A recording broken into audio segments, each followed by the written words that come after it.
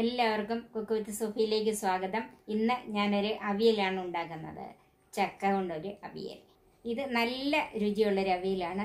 ചോറിന് അവിയൽ ഒരു കൂട്ടാണെന്ന് എല്ലാവർക്കും അറിയാമല്ലോ. അതുപോലെ ഇങ്ങനെ ഈ ചക്ക സീസണിൽ ഈ അവിയൽ എല്ലാവരും ഒന്ന് ഉണ്ടാക്കി നോക്കണം. അതിൻ്റെ അഭിപ്രായങ്ങൾ അറിയിക്കണം. എൻ്റെ ചാനൽ സബ്സ്ക്രൈബ് ചെയ്യാനും ഫേസ്ബുക്ക് പേജ് ലൈക്ക് ചെയ്യാനും മറക്കരുത്. നിങ്ങളിത് ഉണ്ടാക്കി നോക്കിയിട്ട് കൂട്ടുകാർക്കും വീട്ടുകാർക്കും ഒക്കെ ഷെയർ ചെയ്ത് കൊടുക്കണം. എങ്ങനെയാണ് ഇതുണ്ടാക്കുന്നതെന്നും ഇതിൻ്റെ ചേരുവകൾ എന്തൊക്കെയാണെന്നും നമുക്കൊന്ന് കാണാം. ഇതിനു വേണ്ടി ഞാൻ എടുത്തിരിക്കുന്നത് ഒരു 30 ചക്കച്ചുള. ചകിണിയും പാടയും കുരുവും എല്ലാം മാറ്റിയിട്ട് വലുതാക്കി മുറിച്ച് വെച്ചിരിക്കുന്നത്. ഇത് വെന്ത് പോകുന്നത് കൊണ്ടാണ് ഇത് ചക്ക ഇത്രയും വലുതാക്കി മുറിച്ച് വെച്ചിരിക്കുന്നത്. ഇത് വരിക്കച്ചക്കയാണ് ഞാൻ എടുത്തിരിക്കുന്നത്. അതുപോലെ ഇതിന്റെ ഒത്തിരി മൂത്ത് പോയതല്ല, ഇതിന്റെ കളർ ഇതാണ്. അതുകൊണ്ടാണ് ഇത് മൂത്തതാണോ എന്ന് സംശയം തോന്നുന്നത്. 15 ചക്കക്കുരു ഇതുപോലെ ചെറുതാക്കി കീറി വെച്ചിരിക്കുന്നത്. ഇത് അധികം വേവില്ലാത്ത ചക്കക്കുരുവാണ്. വേവുള്ള ചക്കക്കുരു ആണെങ്കിൽ ഇത് ആദ്യം ഒന്ന് വേവിച്ചെടുക്കണം. 2 മുരിങ്ങക്ക തൊലി കളഞ്ഞ് അവിയലിന് നമ്മൾ അരിയുന്നത് പോലെ അരിഞ്ഞു വെച്ചിരിക്കുന്നത്. അരപ്പിന് 3 കപ്പ് തേങ്ങ എടുത്തിട്ടുണ്ട്. ഇത് ഒരു മീഡിയം തേങ്ങ മുഴുവനും ചിരണ്ടി എടുത്തിരിക്കുന്നതാണ്. പുളിക്ക് ഞാൻ തക്കാളിപ്പഴം തൈരും കൂടെയാണ് ചേർക്കുന്നത്. പച്ചമാങ്ങ ഉണ്ടെങ്കിൽ അത് തന്നെ ചേർക്കണം. എൻ്റെ കയ്യിൽ ഇപ്പം ഇല്ലാത്തതുകൊണ്ട് ഞാൻ തക്കാളിപ്പഴവും തൈരും കൂടെയാണ് ചേർക്കുന്നത്. കൂടെ 5 പച്ചമുളകും ചേർക്കുന്നുണ്ട്. അതിന് ഞാൻ 2 തക്കാളിപ്പഴമാണ് എടുത്തിരിക്കുന്നത്. ഒരു വലുതും ഒരു ചെറുതും. 1/2 ടീസ്പൂൺ മഞ്ഞൾപ്പൊടി, 1 ടീസ്പൂൺ കാശ്മീരി മുളക് പൊടി, 1/2 കപ്പ് തൈര്. ഇത് നല്ല കട്ട തൈരാണ് എടുത്തിരിക്കുന്നത്. ഇപ്പം എടുത്തു വെച്ചുകൊണ്ട് ഇങ്ങനെ അലുത്തതാണ്. 1 ടീസ്പൂൺ ജീരകം, ചെറിയ ജീരകമാണ് എടുത്തിരിക്കുന്നത്. 4 അല്ലി വെളുത്തുള്ളി, ഉപ്പ്, 10-12 ചുവന്നുള്ളി. ഈ ചുവന്നുള്ളി അവിയലായി കഴിയുമ്പോൾ അവസാനം നമ്മൾ ചെറുതായിട്ട് അരിഞ്ഞിടാനുള്ളതാണ്. കറിവേപ്പില, വെളിച്ചെണ്ണ, വെള്ളം.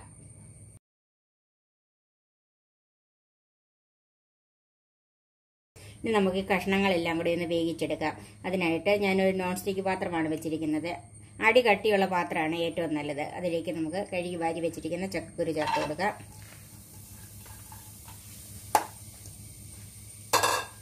അതിലേക്ക് ചക്കച്ചുള ഇട്ട് കൊടുക്കാം. ഇത് ചക്കക്കുരു അധികം വേവില്ലാത്തത് കൊണ്ടാണ് എല്ലാം കൂടെ ഒരുമിച്ചിടുന്നത്.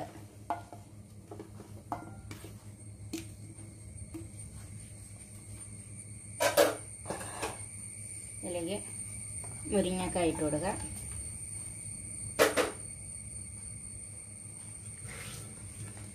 ഇത് വേകാൻ ആവശ്യമുള്ള വെള്ളം ചേർക്കുക.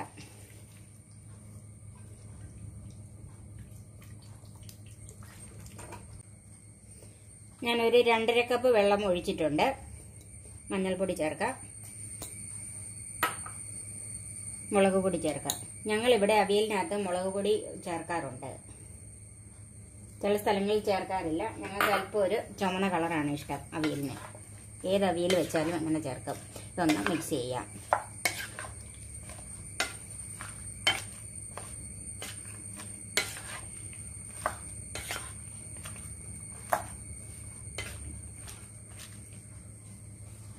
ഇതിൻ്റെ കൂടെ നമുക്ക് ഈ പച്ചമുളകും കൂടെ അരിഞ്ഞ് ചേർക്കാം.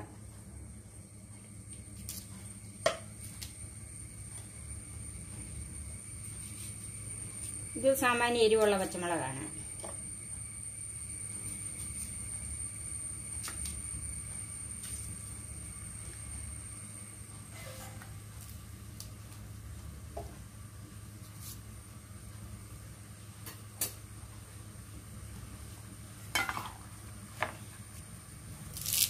ഒരു 2 തണ്ട് കറിവേപ്പിലയും ചേർക്കാം. നന്നായിട്ടൊന്ന് മിക്സ് ചെയ്യണം.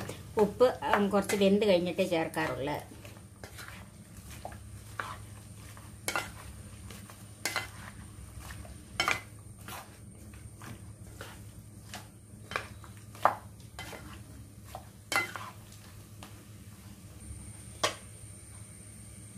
ഇപ്പോൾ ഇത് വെള്ളം തിളച്ച് വരുന്നുണ്ട്. നമുക്കിതൊന്ന് മൂടി വെക്കാം. നന്നായിട്ട് തിളച്ച് കയറി കഴിയുമ്പോഴത്തേക്കും തീ ഒന്ന് കുറച്ചിട്ട് കൊടുക്കണം. അല്ലെങ്കിൽ വെള്ളം പെട്ടെന്ന് വറ്റിപ്പോകും. ചക്കക്കുരു ഒന്നും വേകുകയില്ല. നമുക്കിതൊന്ന് മൂടി വെക്കാം. ഈ കഷ്ണങ്ങളൊക്കെ വേകുന്ന സമയത്ത് നമുക്കിതിനൊരു അരപ്പ് തയ്യാറാക്കാം. അതിനായിട്ട് തേങ്ങ മിക്സിയുടെ ജാറിലേക്ക് ഇട്ട് കൊടുക്കാം.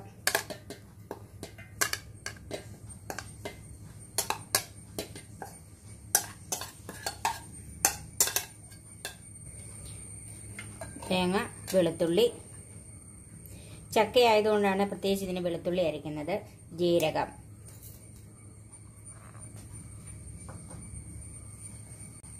ഒരൽപ്പം കറിവേപ്പിലയും കൂടെ ചേർത്ത് ഇതൊന്ന് ചതച്ചെടുക്കാം. വെള്ളം ഞാൻ ഇതിൻ്റെ അകത്ത് ചേർക്കുന്നില്ല. തേങ്ങയും ജീരകവും വെളുത്തുള്ളിയും കറിവേപ്പിലയും കൂടെ ഒന്ന് ചതച്ച് വെച്ചിട്ടുണ്ട്. ഇത് നമുക്ക് മാറ്റി വെക്കാം. അപ്പം ഇത് നമുക്കതൊന്ന് തുറന്ന് നോക്കാം. നന്നായിട്ട് തിളച്ച് കയറിയിട്ടുണ്ട്.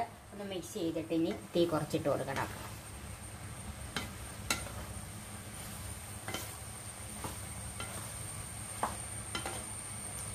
നമുക്ക് തീ കുറച്ചിട്ട് മൂടി തന്നെ വെക്കണം. ഈ തക്കാളിപ്പഴം ഒന്ന് അരിഞ്ഞ് വെക്കാം. ഞാനിത് നീളത്തിലാണ് അരിയുന്നത്. എങ്ങനെ വേണേലും അരിഞ്ഞിടാം.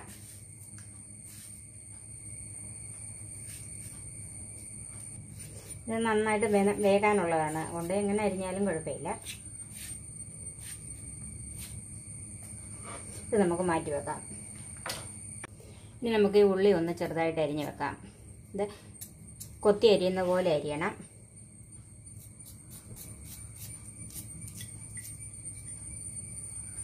ഇത് ഏറ്റവും മേളിലിടാനുള്ളതാണ്. അതുകൊണ്ടാണ് ഇതുപോലെ ചെറുതായിട്ട് അരിയുന്നത്. അത് ഒത്തിരി വെന്ത് പോകുകയൊന്നും വേണ്ട. ഒരല്പം പച്ചയായിട്ട് കടിക്കണം.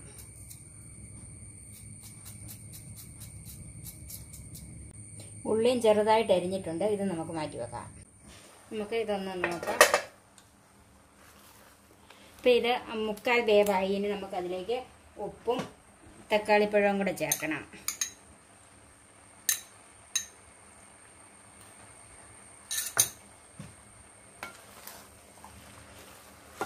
തീ കുറച്ച് തന്നെ വെച്ച് കൊടുക്കണം. ഇനി തക്കാളിപ്പഴം ചേർക്കാം.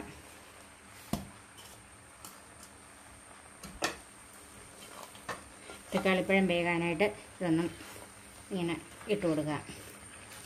ഇതുപോലെ ഒന്ന് കൂട്ടി വെച്ച് കൊടുക്കണം. നമുക്ക് വീണ്ടും അടച്ചു വെക്കാം. ഇനി നമുക്കിതൊന്ന് തുറന്ന് നോക്കാം. തക്കാളിപ്പഴം വെന്തോന്നൊക്കെ ഒന്ന് നോക്കാം. തക്കാളിപ്പഴം വെന്തിട്ടുണ്ട്. ഇതിൻ്റെ ഉപ്പ് ഒന്ന് നോക്കാം. ഒരല്പം ഉപ്പ് കൂടെ ഇട്ട് കൊടുക്കണം.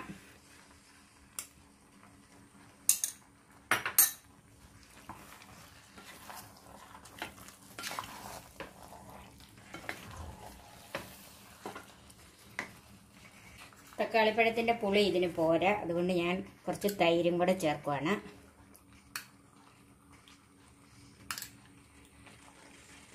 തൈര് ഓരോരുത്തരുടെ പുളിക്ക് അനുസരിച്ച് വേണം ചേർക്കാനായിട്ട്. ചില തക്കാളിപ്പഴത്തിന് നല്ല പുളിയുണ്ട്. അതുകൊണ്ട് തൈര് ചേർക്കണമെന്ന് നോക്കിയിട്ട് വേണം ചേർക്കാനായിട്ട്. ഇതിന് പുളി കുറവായ തക്കാളിപ്പഴം ആയതുകൊണ്ടാണ് ഞാൻ ഇതിൻ്റെ കൂടെ അല്പം തൈരും കൂടെ ചേർക്കുന്നത്.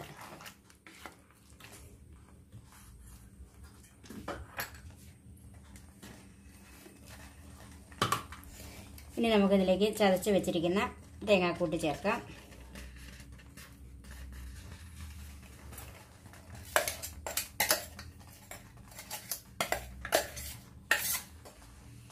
ഈ തേങ്ങാക്കൂട്ടൊന്ന് വേകാനായിട്ട് നമുക്കൊന്നും കൂടെ മൂടി വെക്കാം. ചെറുതീയിൽ തന്നെ ഒന്ന് നന്നായിട്ട് ആവി കയറിയാൽ മതി. ഇനി നമുക്കിതൊന്ന് നോക്കാം. അപ്പം നമ്മൾ അരപ്പ് ചേർത്ത് കഴിഞ്ഞാൽ നന്നായിട്ട് ആവി വന്നിട്ടുണ്ട്. നമുക്ക് ഇതൊന്ന് മിക്സ് ചെയ്യാം.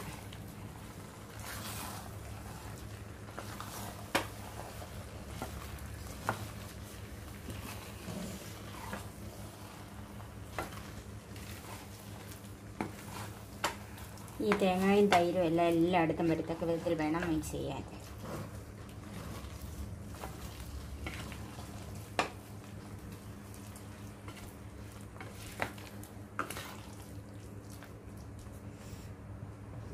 ഇനി നമുക്ക് അതിലേക്ക് കുറച്ച് പച്ച വെളിച്ചെണ്ണ ചേർക്കാം.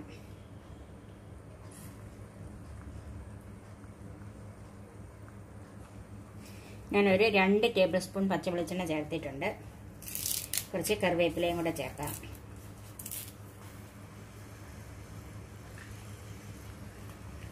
അരിഞ്ഞു വെച്ചിരിക്കുന്ന ഉള്ളി ചേർക്കാം.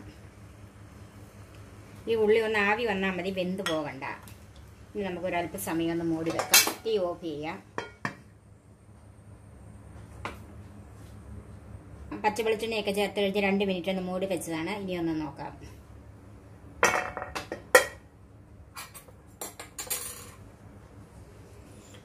നമുക്കിതൊന്ന് മിക്സ് ചെയ്യാം.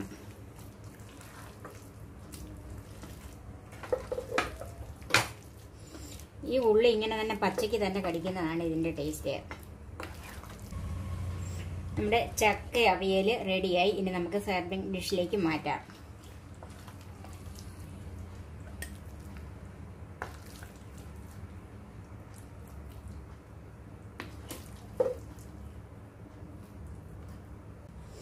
നമ്മൾ ബാക്കി വെച്ചിരിക്കുന്ന ചുവന്നുള്ളി ഇതിൻ്റെ മേലെ ഇട്ട് കൊടുക്കാം.